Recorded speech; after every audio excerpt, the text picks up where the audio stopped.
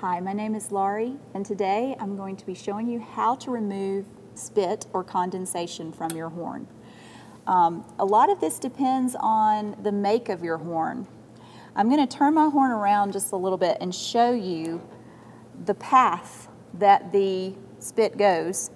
You're buzzing here, and so the water enters through the lead pipe, and if you'll notice, this is the very first crook that it gets to.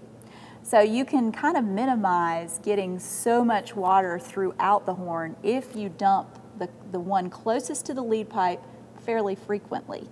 So this one collects, I would say, the most.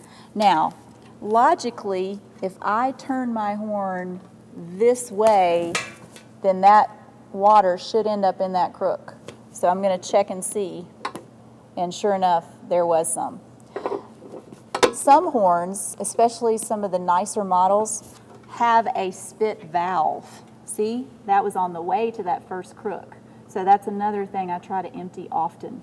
Now you can see that there are many crooks, and all of these are removable.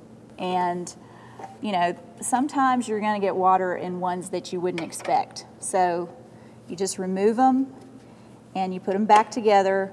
You want to make sure you have plenty of slide grease on there so that you can get them in and out. In a performance situation, you don't have time to waste. There's also many on this side.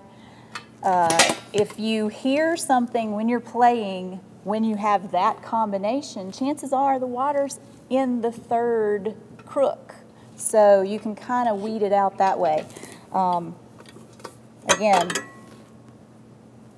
just slide it out and put it back in. And there's nothing like being in a performance and having that nice gurgle sound. So my recommendation would be do your main tuning slides first, and then by process of elimination you can proceed to the others. Once again, my name is Laurie, and today I showed you how to remove spit from the French horn.